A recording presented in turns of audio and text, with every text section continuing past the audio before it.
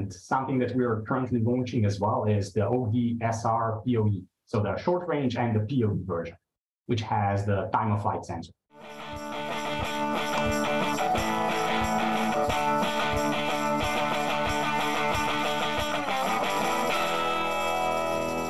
Hello, everybody. Welcome to OpenCV Weekly Webinar. I'm Satya Malik, the CEO of OpenCV. And today we have with us Erik Kokalj, who is the Director of Applications Engineering at Luxonis. And as many of you know, Luxonis is the creator of OpenCV AI Kit.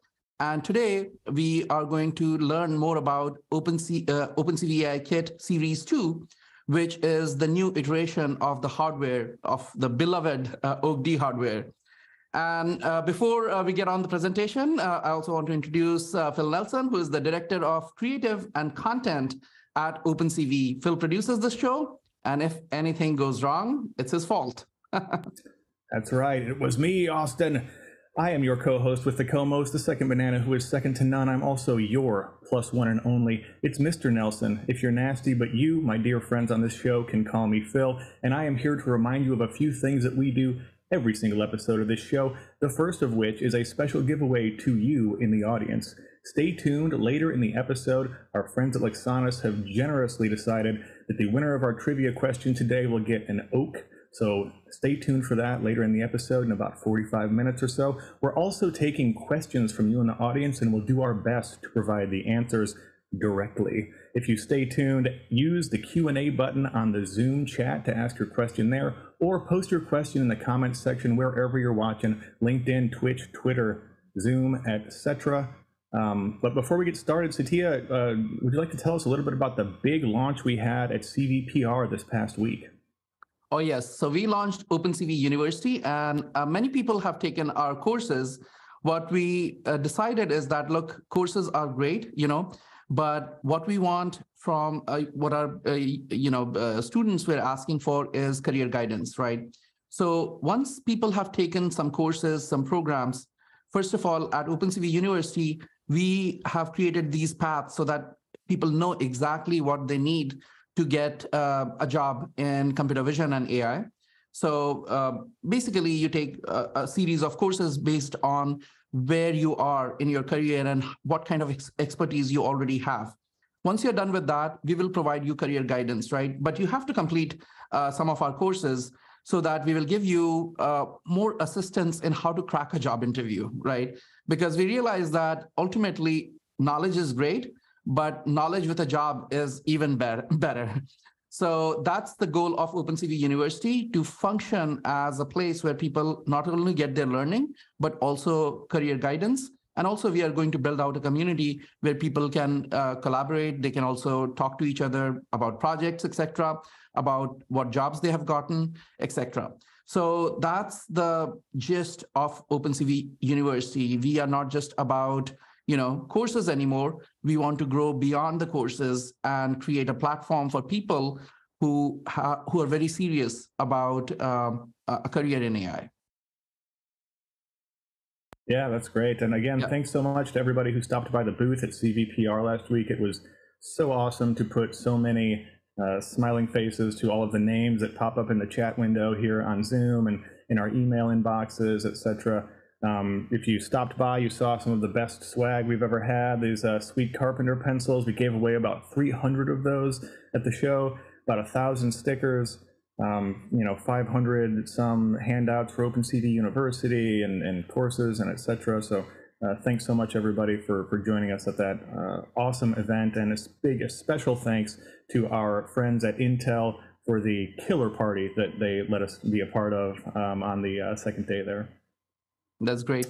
I also want to remind people that OpenCV.org is a nonprofit organization, and we are always looking for funding so that we can support the OpenCV library better.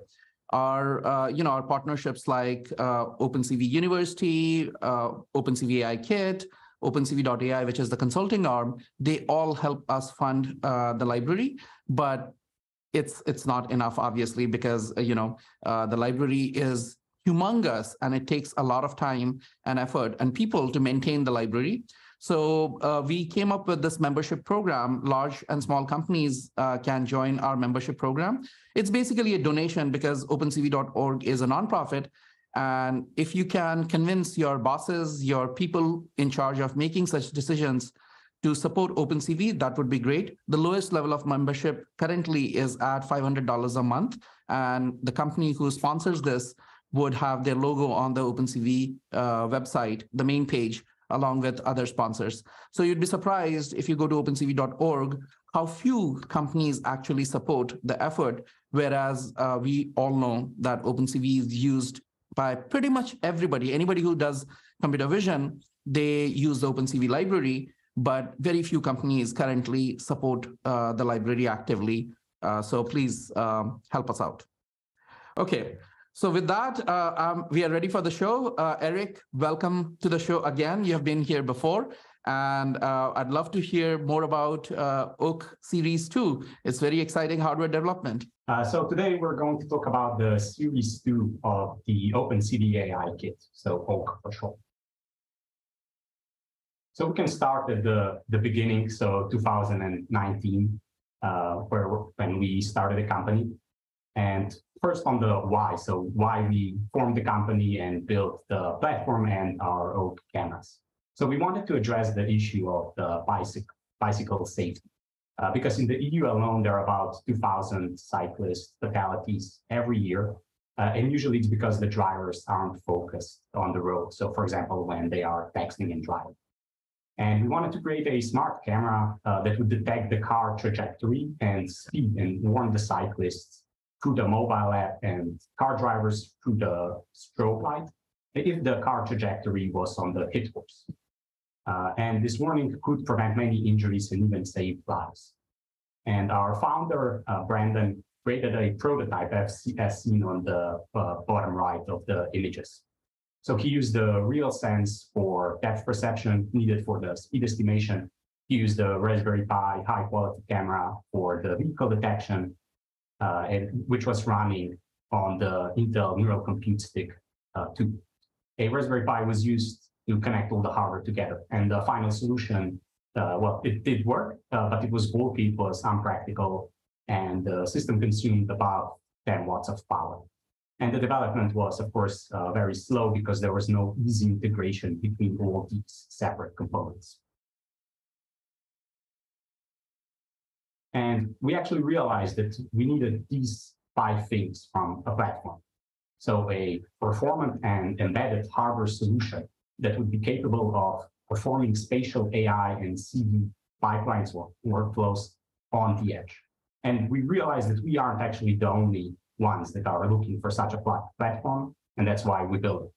So as mentioned, the platform would need to be embedded, so a small size, low power, and low weight, and also have a fast boot to be performant.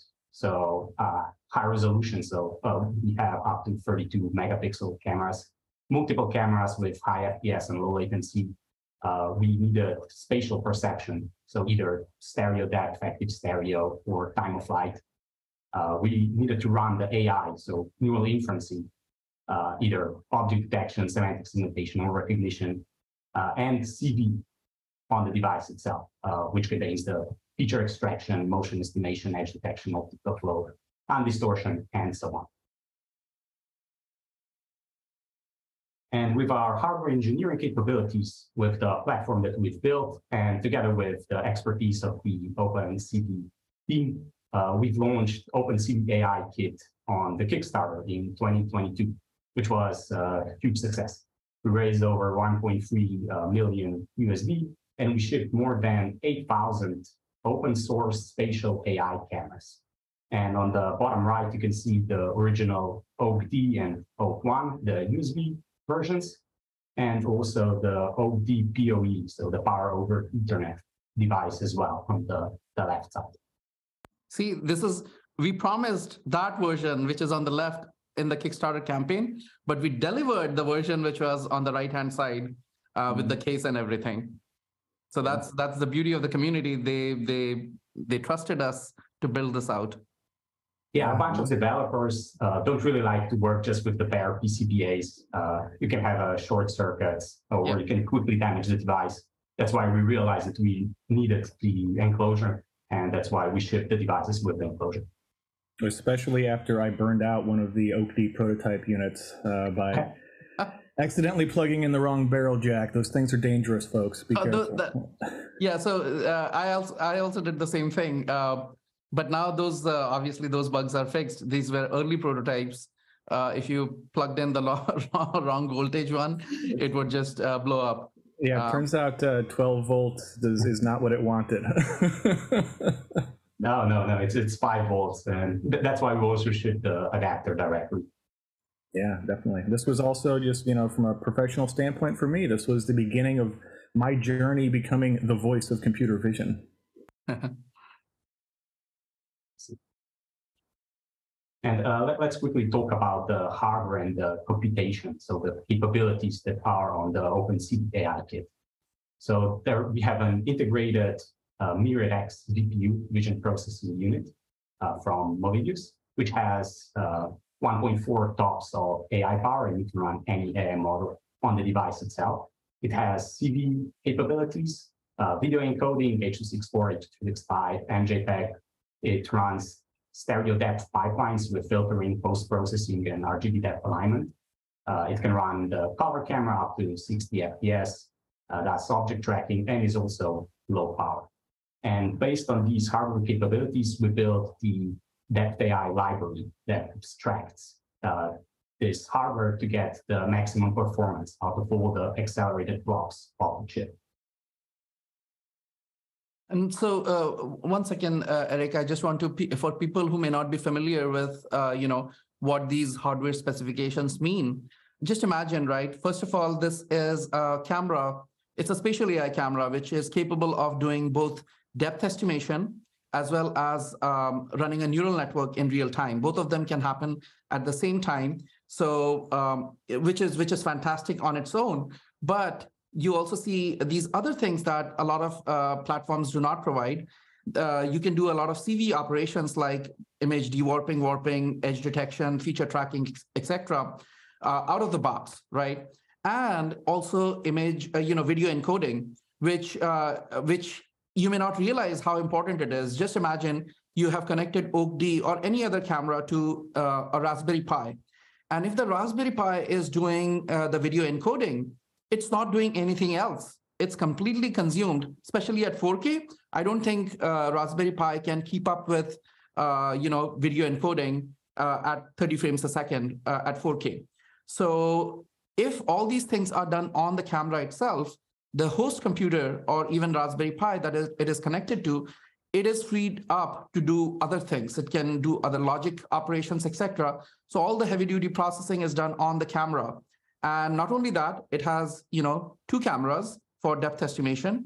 It also has a color camera, right, which is for, you can do inference on it. You can run a neural network on this color camera, but it's not required. You can actually run neural networks on these black and white stereo cameras also. If, let's say, you're working at night and, you're going to flood fill the environment with IR light, then you can actually use the feed for one of the stereo feed to do object detection, etc. also. So very, very flexible arrangement, which allows you to do a lot of things, right? And the power is 5 watt, which is pretty reasonable. Yep, that's completely correct. Thank you for the elaboration. Yeah. And you mentioned on the stereo depth from the stereo cameras. So let's actually check how this works. So the stereo depth that I mentioned. So on the top right corner, you can see the stereo camera pair. What it's doing is the approach is called disparity matching. So you find the feature on the left frame, and then you try to find the same feature on the right frame as well. And the distance between the same feature on the stereo pair frames, it's called the disparity, and it's measured in pixels. And if you have the feature, so like an object close to the camera, the disparity will be high. And if you have it away from the camera, the disparity will be low, maybe only a few pixels. And the OpenCV AI library also provides the disparity matching algorithm called the stereo SGBM, which stands for semi-global block matching. And the code is on the left. So essentially, this algorithm, the disparity matching, is running directly on the OpenCV AI Kit on the accelerated hardware. So its performance, it goes up to about 90 FPS. And on the bottom right video, there is another representation of this, so how it works. So for example, we have the features, so my eyes, the nose, and mouth. And you know the position of these features, both on the left and the right frames. And you can do the triangulation to get the depth in the 3D spatial locations of these features. And the red lines in the middle frame represent the disparity in this case. And of course, the most important part of all this, import CV2. Wouldn't forget. I mentioned the spatial AI a few times, so it's not our cameras aren't just AI cameras or just CV cameras. And what's so special about the spatial AI? So it allows the machines to perceive the world like humans can. So what objects are and where they are in the physical world. So normal AI cameras would just provide the 2D object detection. So where in the pixel space, so on the image, a landmark or an object is. While the spatial AI cameras provide 3D coordinates, so X, Y, and Z in meters in physical world, where they are. And that's what is represented on the right side of the slide. And on the bottom left, we have another approach. It's called the stereo neural inference.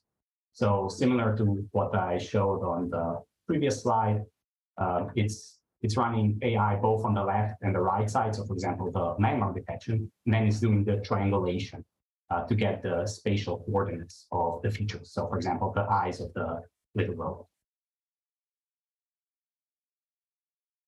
And now that we have a brief understanding of the hardware and the software and some approaches, we can present the actual applications, the AI vision tasks. And later we can see how we actually fuse these AI vision tasks together with the depth. So first we have the object detection, and on the OpenCV AI Kit, we actually provide on-device decoding for both YOLO model and OpenSSD model. And for the YOLO, we support all the different versions from the 3 to the 8, and we do the decoding on the device itself, which means that you can run the spatial object localization. So this means that not only it will take the color frame and run the inference on the device, it will also take the depth frame from the device. And with the bounding box, it will provide 3D coordinates, so X, Y, and Z, where in physical space an object is. So this is used to detect the objects in 3D location, but with that, you can also do what's the distance between the objects. So in this case, in the video, we have in the COVID days, whether the person is too close to another person, you could send an alert. And with knowing where objects are through the time, you can also estimate the displacement over time, so the speed estimation. And similar to the object detection, we have landmark detection, and a few of these applications are the pose estimation, the hand tracking, and the facial landmarks. And together with the depth, you can get the 3D coordinates of these landmarks. So on the left video, you can, for example, develop an AI trainer that will count your reps, so how many squats and push-ups you did, and if the form was correct, because it knows where your joints are in 3D. Another AI vision task is recognition. So from here, you can run the face recognition, age and gender, or emotion recognition, OCR, which stands for object character recognition, so text recognition, person re-identification or vehicle re-identification, license plate recognition, and so on. So all of these tasks can be run on the OpenCV AI Kit. And another, which is quite popular, we have semantic segmentation, which is nowadays used a lot in the road segmentation of self-driving cars. And it's also used, for example, if you want the zoom virtual background or deblurring, or sorry, blurring, just like I have currently. It's running semantic segmentation to know for each pixel on the image, whether it's a person or the background. And then it does the blurring of just the background. And with semantic depth, it can perceive and navigate around the unknown objects. So for example, you can only get the depth and the point cloud of the road instead of the background itself. And then your self-driving car or robot can navigate only around those areas.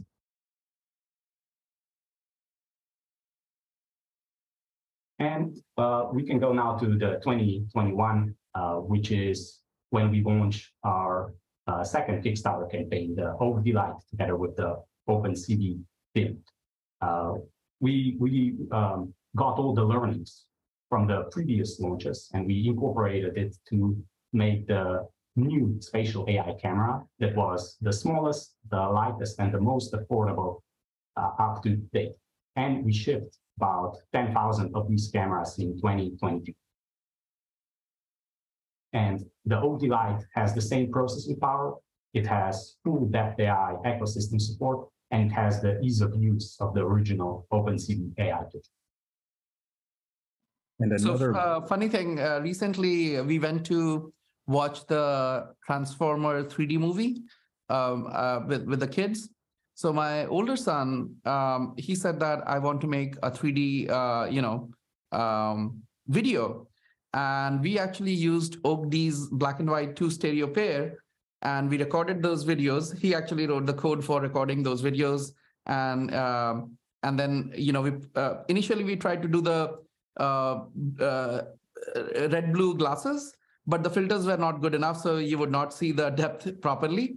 But we ended up, putting the side-by-side and then putting it on a mobile phone, and then using a viewer, a 3D viewer, to see this in 3D. So for people who are interested in those little applications, it's not a color camera; it's a black and white camera, the stereo pair. But still, it's stunning to see, especially to show kids how stereo works. It's very informative. And how because easy it's it also is too. aligned. The distance between the 2 cameras is very close to what a normal human eye is, right? And that was on purpose. And so when you when you actually use the camera and record the video, you can just plug it in and it works beautifully. You can see everything in 3D. Yep, exactly. And some of the applications that we found, because the OAK-D-Lite was very small and very lightweight spatial AI cameras, it was actually picked up by the drone community. And many applications were developed with it. It was used, for example, in localization applications, for follow me applications, safety landing, and so on.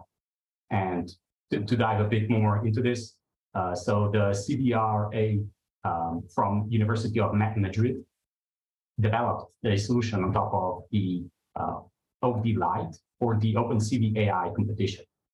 And it uses the stereo image pair to perform visual odometry. So that's on the bottom right.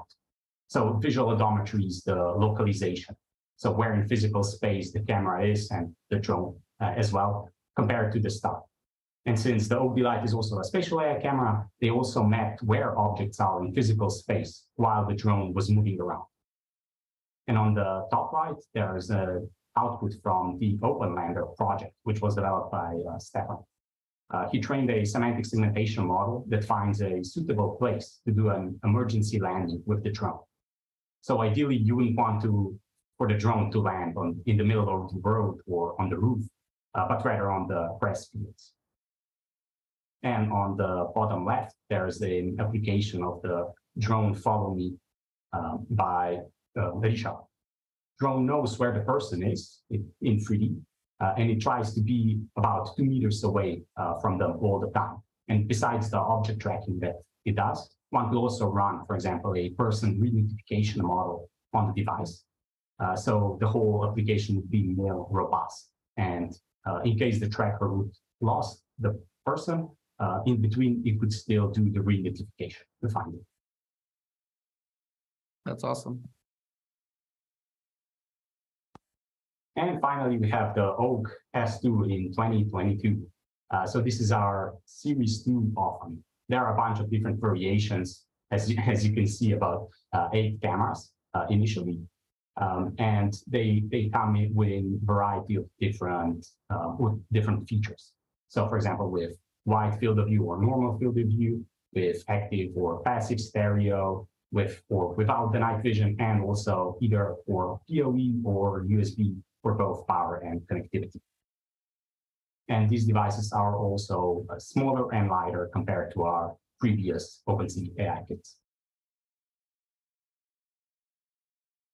So first, let's check the wide field of view options. Can I tell a little story before we go there on the 2022? So in the 2021 model, when we were running the Kickstarter campaign, as you can imagine, this was the middle of COVID, right? And we ran into, Luxonis ran into several issues with, people would not even get components for building these cameras.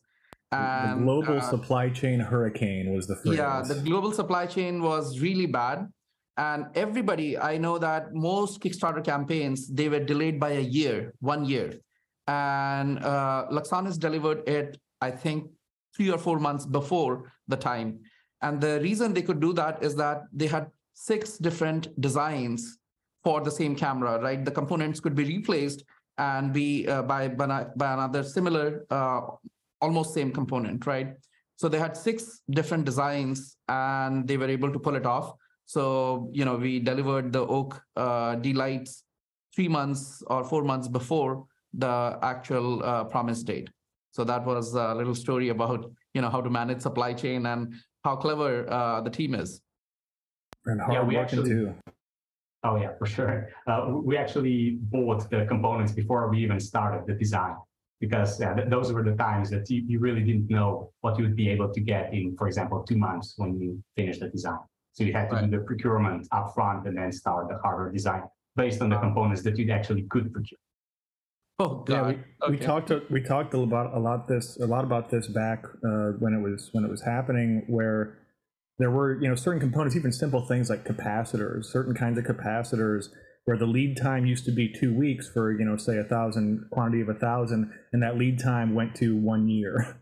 And it's so hard to make anything with those kinds of crazy constraints, but somehow the Luxonis team pulled through. Yeah, I think for one component, it was also dimensioned like, oh, that component will be available in September. And we were like, oh, 1 month. Okay, that's cool. Oh, no, it's in 1 year and 1 month. Right. So it was a challenge, but we got through. Now it's looking better now. Yeah. Okay, so to the wide field of view. So we offer the OAK cameras with wide field of view as well as the normal field of view. And the diagonal FOV here is 150 degrees. And wide field of view is great for localization, as the cameras can find the descriptors which are used for localization afterwards. And cameras also do the on-device undistortion and the dewarping. And some customers also use 3 of these to get the full 360 perception.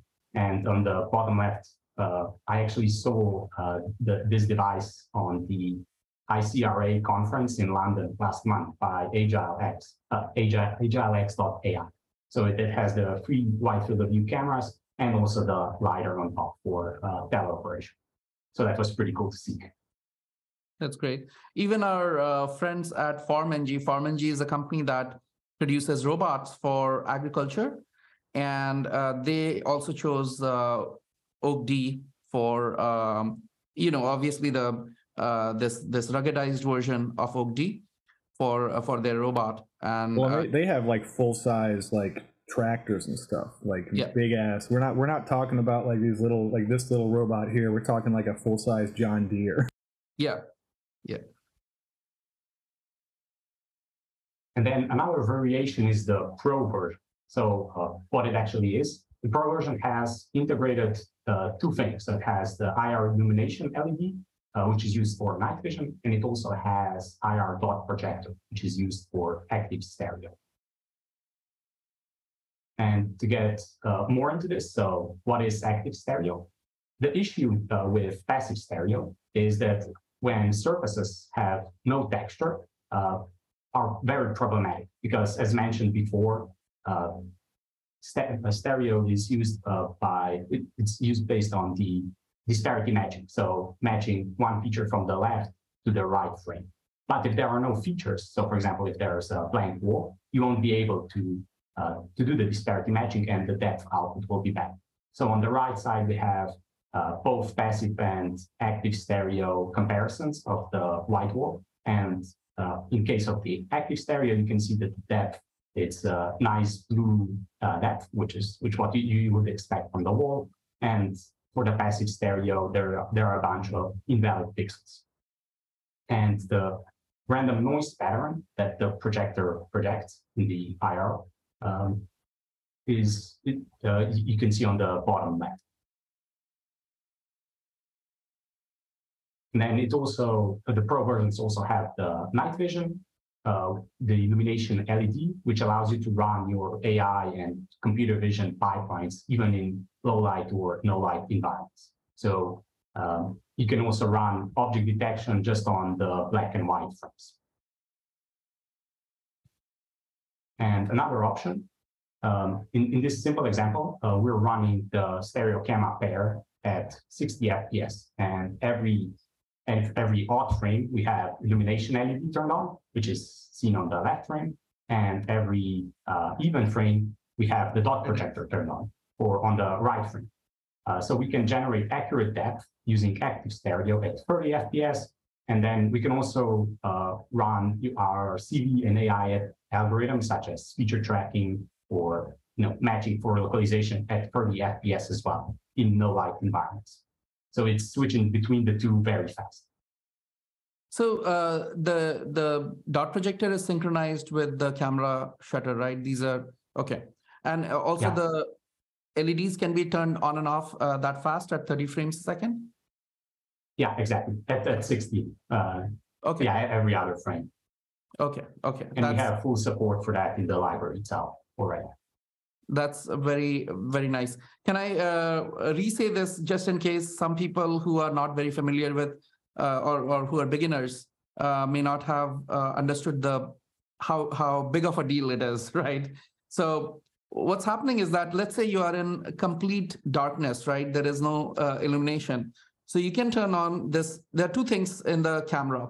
One is the dot projector, which projects a dot pattern, right? And this is IR dot projector, right? So you cannot actually see it with naked eye, only this camera can see it.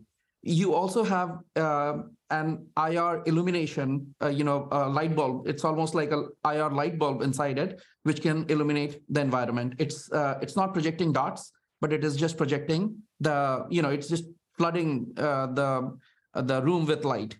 Now, there are two things we want to do. We want to do AI on it. We want to detect what objects are there in the scene. And the second thing is that we want to figure out what is the depth of the scene. At what depth are these objects located? Now, usually we use the RGB camera to detect where things are, and we use the depth cameras to detect how far things are. Now here, because RGB cameras are useless, RGB cameras do not respond to IR light. In fact, they have filters that cut out IR light. So to the RGB camera, the room is completely dark.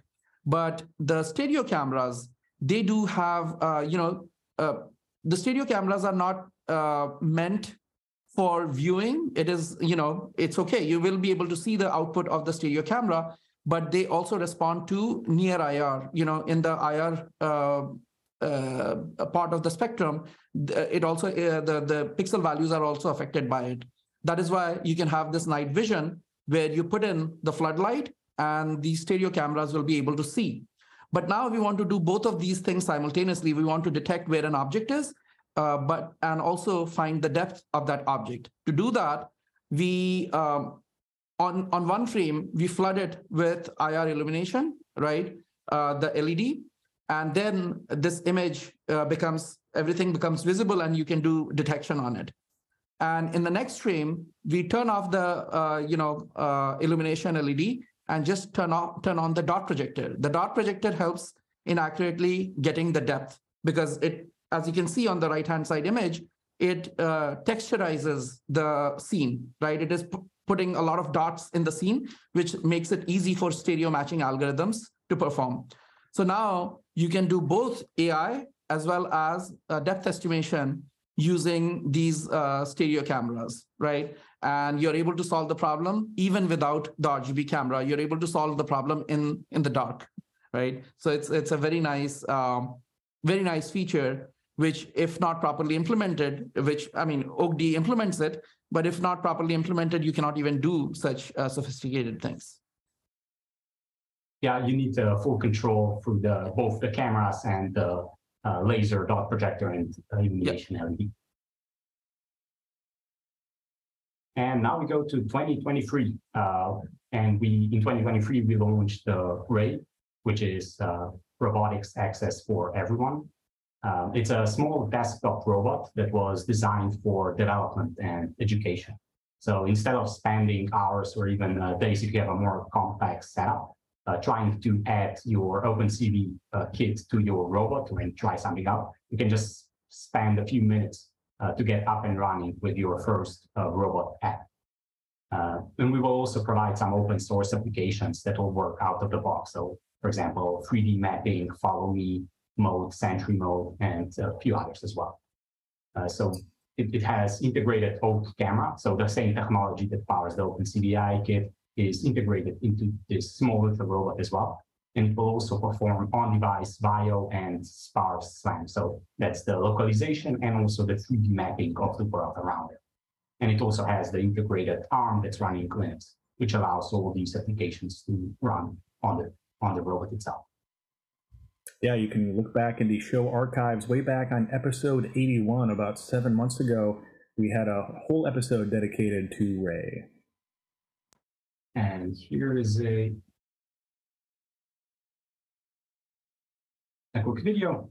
It's just running the pre-alpha video of the Ray moving around the office. Oh, they kissed. They're in love. And another thing that we launched in 2023, which is actually together with the Ray, is the Robot Hub, which is the fleet cloud management solution. We currently offer remote monitoring and live streaming, app development and app deployment, which is easy to use, and also device analytics. And it's already available on the link provided there. And here is a quick demo of the Robot Hub.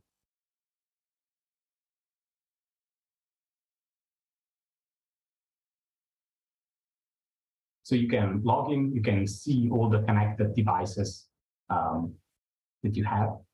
So to get up and running, you just need to install the Robot Hub agent to your Linux computer. It should get installed in about 20 seconds. And once you install the agent, it connects directly to our server, which means that your camera, your robot, will be available through the portal itself.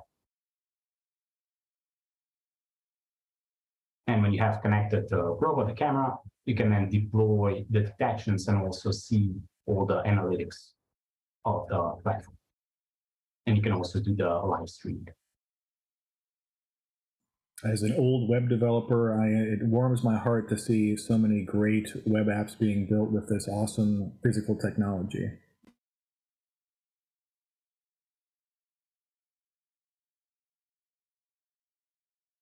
So Ray is built on top of Keembay, right? It is a more advanced processor from Intel.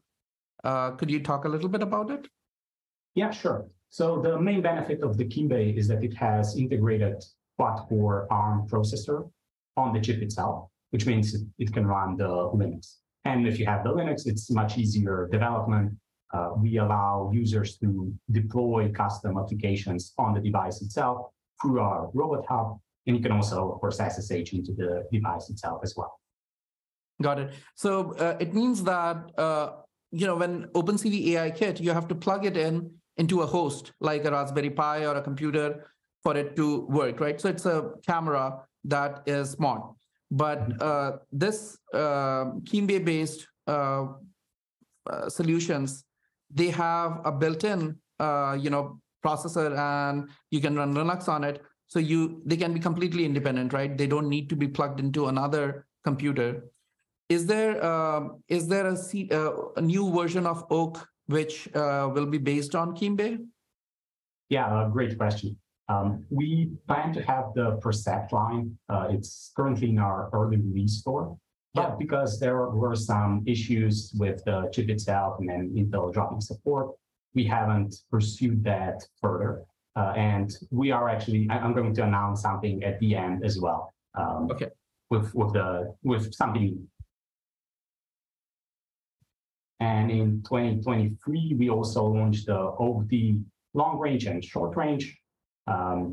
So on the top right, you can see the OAK-D short range, which has 2 centimeter baseline distance, which is perfect for up to about 1 meter of depth perception. So for example, pick and place robots, something like that.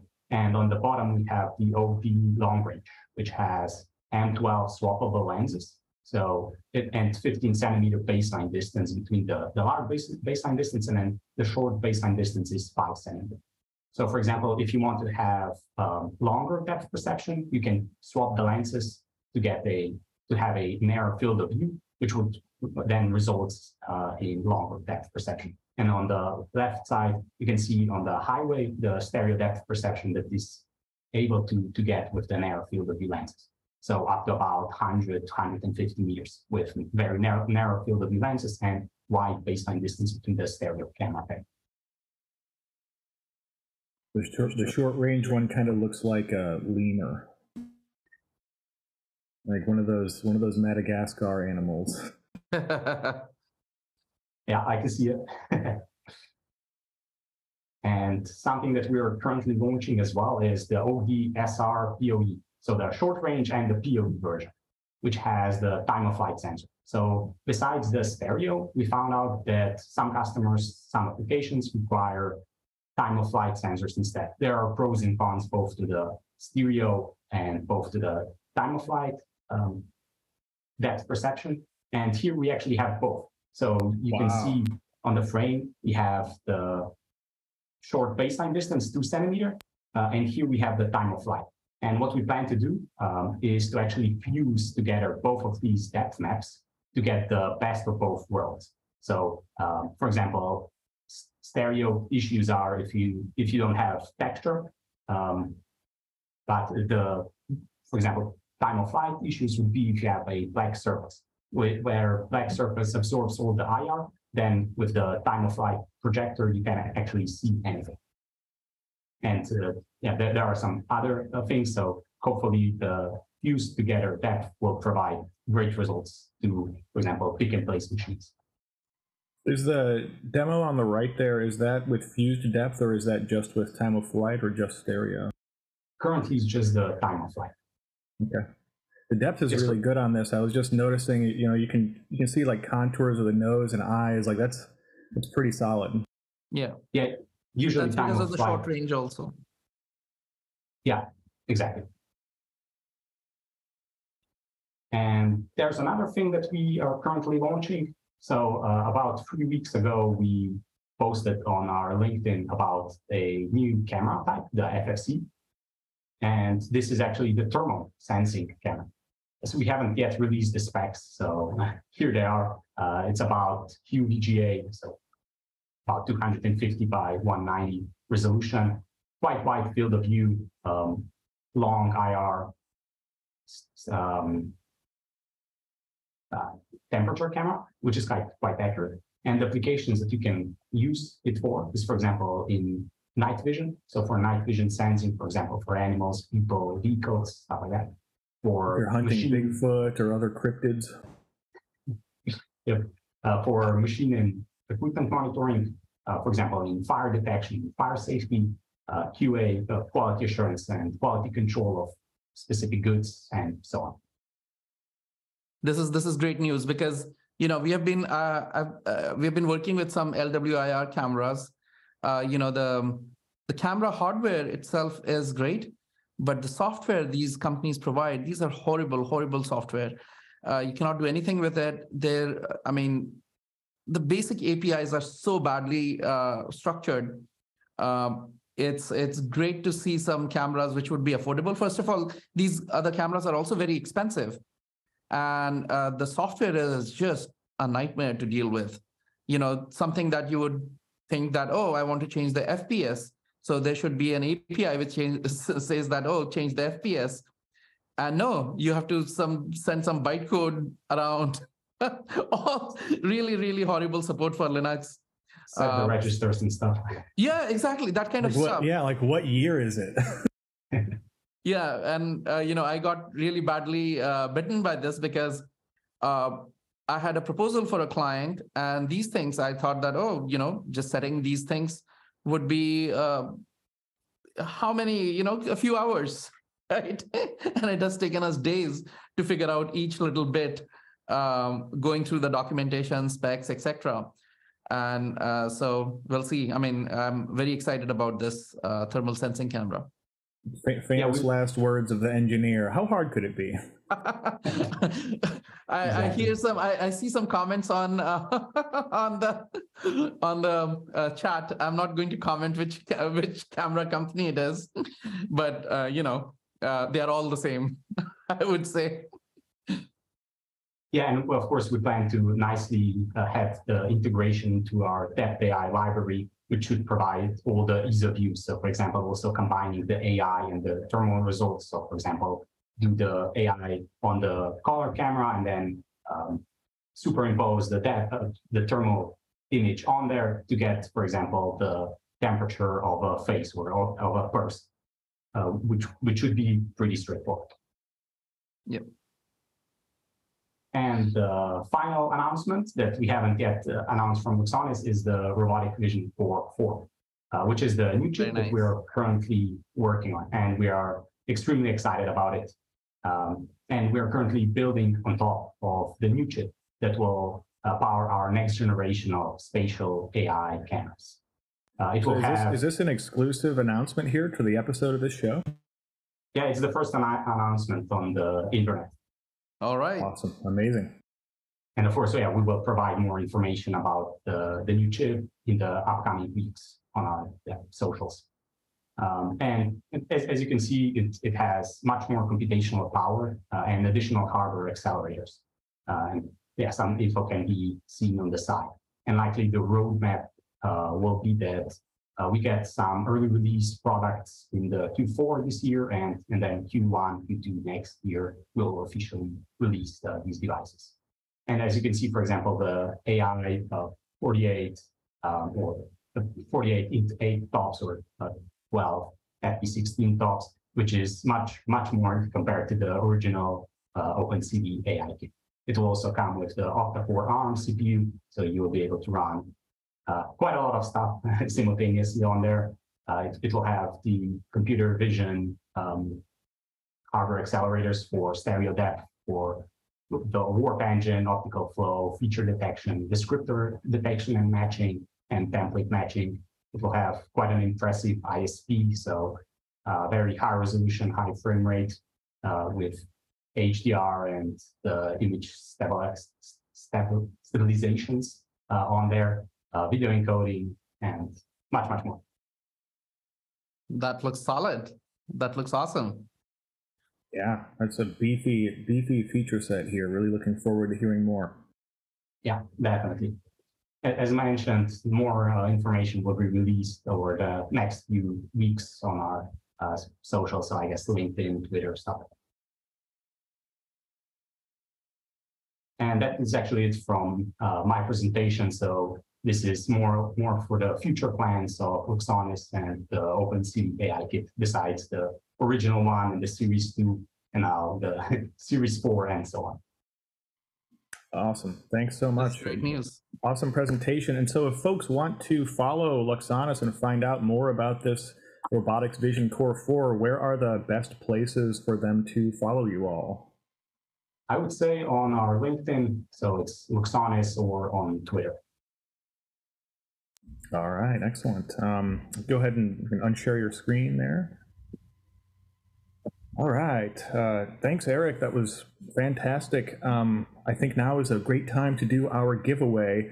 Erik, would you like to tell folks what they will win if they answer my trivia question correctly? Yeah, so it's one of the OpenCV AI kits, the Lite, so OAK-D-Lite. Excellent. OAK-D-Lite. So if you need a reminder, or if this is just your first time joining us, we do a trivia giveaway on every episode of this show. Often it's for OpenCV courses or something offered by our guests, as in this case by our generous guest from Luxonis. I'm going to ask a trivia question that I've come up with based on the slides from the presentation, and your job is to answer that trivia question first in the Zoom chat. Now, if you have won in the last couple of months, please do not answer and give other people a chance to win. Also, if you answer before I'm finished asking the question, I will disqualify you. Do not test me. Don't test me. No mind reading allowed. No mind reading allowed. Get out of my head. Get out. So, during the presentation, we got a little short history lesson about OAK and OAK-D-Lite and so on. We learned a little bit about Ray. What year and month was the original OpenCV AI Kit Kickstarter campaign launched? What year and month was the original OpenCV AI Kit Kickstarter campaign launched? Folks are getting close. Right there. Not quite. Off by a couple of months, folks. Somebody's off by a whole year. May 1985. No, I believe that's when Doc. I believe that's when Doc Brown invented. Would have been the right answer. No, I think May 1985 is when Doc Brown invented time travel. So shout out for the Back to the Future reference there. Oh, they're so close. They're so close. All right, there. All right, I see. Laurel Silva. Oh no, that's incorrect. Subramanya Sheshadri. The answer we were looking for was July 2020. July 2020. Please send one email to phil@opencv.org, and we will make sure that you get your prize of an OAK-D-Lite, thanks to our generous guest from Luxonis. Now, I think we've got quite a few questions here. Mostly people were wondering. Oh, yeah, that's OAK-D-Lite that you're going to get. Yep. It's a beaut. And it is very much light. I remember during the campaign for that, I was pushing hard for us to try to license the song Groove is in the Heart by D-Lite, but it was a little bit too expensive. Yes, so we've got a few questions here. Mostly people are interested in some of the stats and specifics on OAK-D series, the OAK Series 2 modules. We've got a lot of folks asking about different focal lengths and things like that. I have a question from me first. I know Luxonis has been doing some events, like we saw y'all at the Embedded Vision Summit last month. Are there any events that Luxonis is planning to go to in the next few months, or the rest of the year? The ROSCON, definitely. Probably also IROS, and then that's it for this year. And then likely the CES next year in January.